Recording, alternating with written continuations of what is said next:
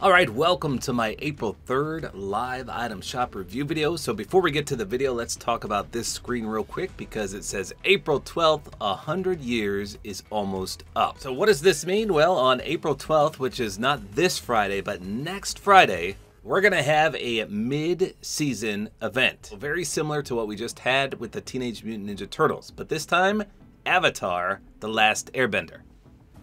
So I'll do another video covering that because what you see in this picture, the iceberg, is actually in the game right now. I'm sure most of you have seen it, but if not, like I said, I'll do a video tomorrow. But we got confirmation, April 12th. Again, not this Friday, but next Friday, that's when it's gonna start. So we didn't know that. And there's tons more coming to the game, not just the mini battle pass, but skins, possibly new items in the game, we're gonna see. But like I said, I'll cover all that later. I just wanted to let you know what this date was because it doesn't really say. It just says 100 years is almost up. What does that mean? Especially if you don't know anything about Avatar, you would not know anything about this. So that's what it means. The big mid-season event with the mini battle pass, it's all coming April 12th. So what's in the shop tonight? I heard it's not very good once again. Special offers, start your engine stuff, this is all the same. Nothing new here. Lewis Hamilton is still here. Get him before he rotates out. But Invincible is back. So I did hear maybe that the season finale was tonight, so I think that's why this returned. The Guardians of the Globe bundle. That's Omni-Man, Adam Eve, and Invincible himself, plus the accessories, including the fastest fastball emote, which is pretty cool.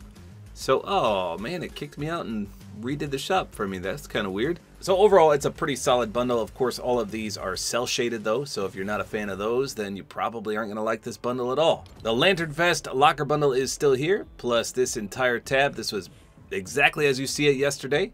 Siren, Exo Axis, Bullseye, Smooth Move, Shanty for a Squad, nothing new here. Same things we see over and over. Limelight, she's back once in a while, but she has two pretty cool styles. Juice and the default.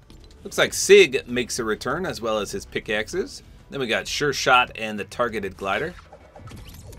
Slingshot. So we got Sure Shot and Slingshot. Swamp Stalker, Rex, Amazing Cube, Backstroke, Ground Pound. Again, nothing new or exciting here. Flytrap though, he was once one of the rarest skins in the game. Got a pretty sweet Lego skin. Look at that Mohawk. Holy smokes. That's insane.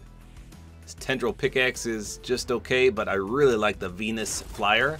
I had a Venus Flytrap once. They're super, super cool. Hush is back. This is the original Hush, but she's got that second Corilla DeVille style.